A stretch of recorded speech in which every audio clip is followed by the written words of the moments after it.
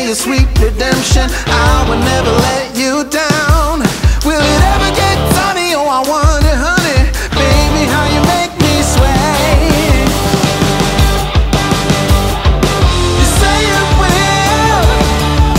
I'm calling your addictive brand.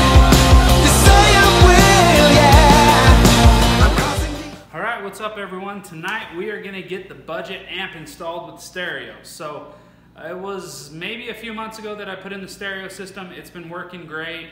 It's a stereo on a budget type deal for the Teryx. I didn't want to spend a whole lot of money and it's been working great. But I do feel like the rear speakers can use some more power. So we're going to try this $40 or so amp.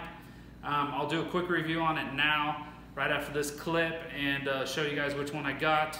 But basically we're going to get that installed. If you have not seen the video showing how to tear out the dash and the removal of the fenders and all that, go ahead and click up in the cards above me here somewhere. I don't know, one side or the other. And I'll have the video there. You can click on that, check out the dash removal, fender removals, because I'm not going to show that in this video. And then also you can also click up there and check out the stereo on a budget install video. So check out those. We'll jump right into this, get this started, but I'm hoping this amp makes a big difference. Make sure if you have any comments, leave those below. Also, the description, we've got links in the description on where I got this amp and maybe a few other parts and stuff that I used to get everything wired up.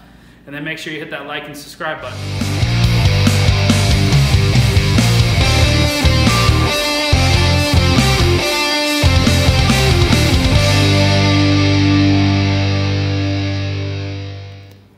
Alright, so here's everything out of the box.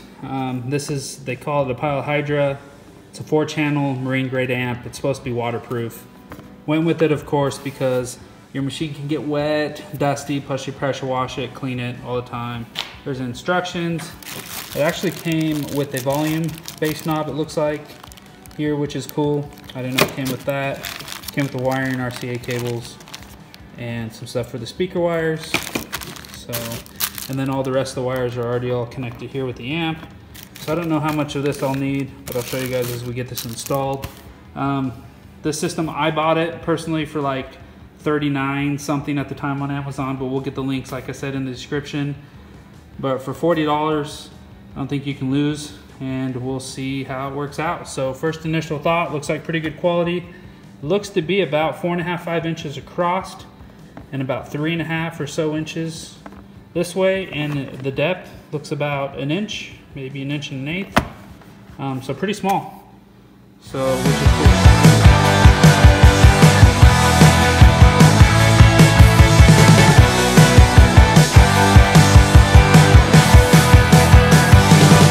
Okay, and also you need to identify these wires. So right here you've got the rear line out or sub out. So this is, since we're doing rear speakers, this is for the rear line or the sub. So I'm going to use this one right here to go into the amp.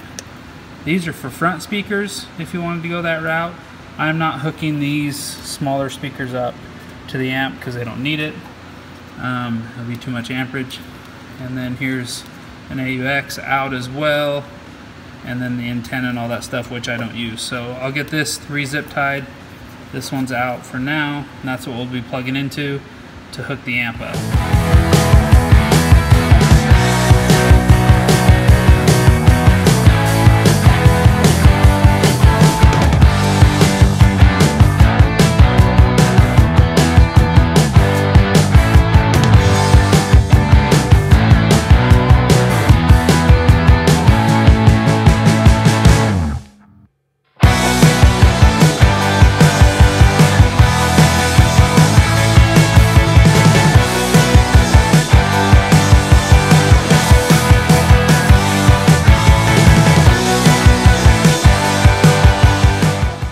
This is the hardest part about putting in an amp, is where am I going to put it?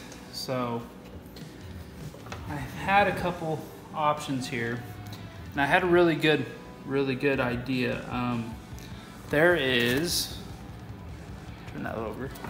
So there's a lady that follows us by the name of Laura, and she actually had a pretty good idea. She put the amp, actually she strapped it with a zip tie to the inside of this, well, now I have a speaker pod there, but to the inside of the pod, which it would still work. She drilled 2 holes, used a zip tie, stuck it right in here so you can see it down in there.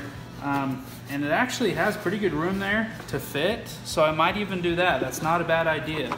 So I'm looking at a couple options, but she came up with that. So I thought I'd let her know that that's a pretty good idea on this video, and I might go with the same route. So I'm gonna look at placement here just to check that out and see. Okay, so I have looked around everywhere for the best possible placement. I wanna be able to get to it somewhat easily, so I have decided to actually come up inside here, and then it will get a little bit more protection because of the shelf, and also it will shouldn't get too much mud or anything like on it up inside because it's clear up to the top. But I think I'm going to mount it right inside underneath the fender right here, and it should be good.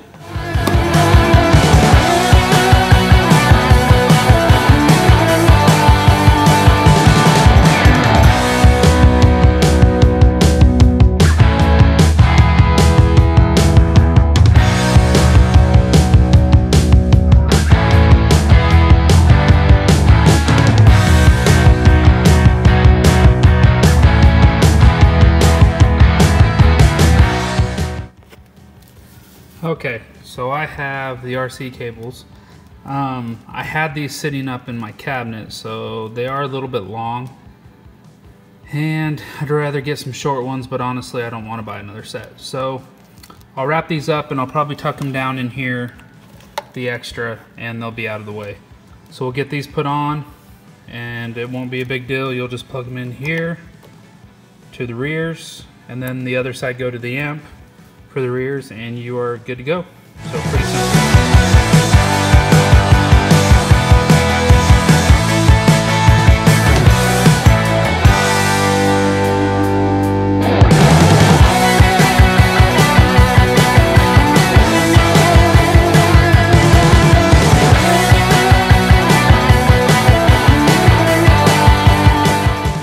Alright, so right now what I'm going to do is get ready and run the remote wire through the dash and hook it up to the stereo remote so I can turn the amp on and off. When the rocker switch goes on and off, turns the stereo on. When the stereo turns on, which will turn the amp on. So we'll get that set up now, get that ran through, and then we will test it out. So go from there.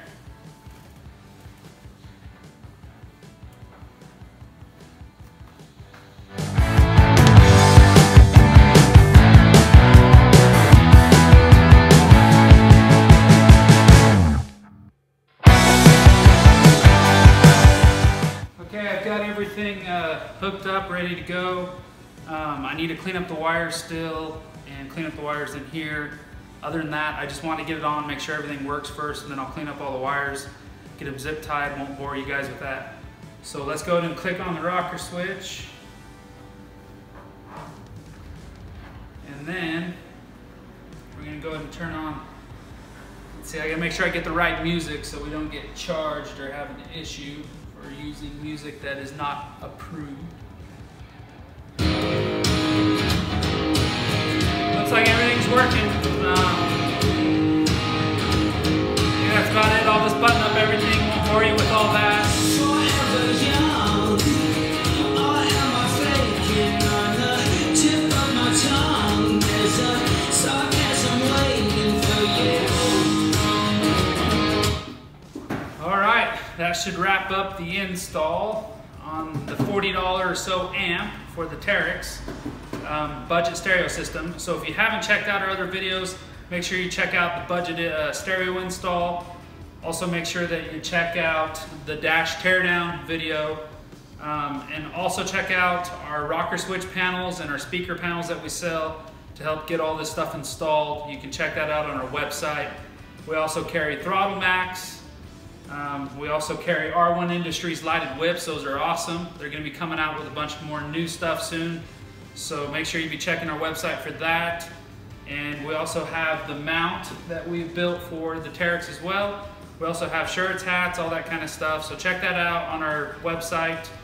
Also check out our other videos on YouTube. Make sure you hit that like and subscribe button. But until next time, this is Garrett with Deranged Off-Road.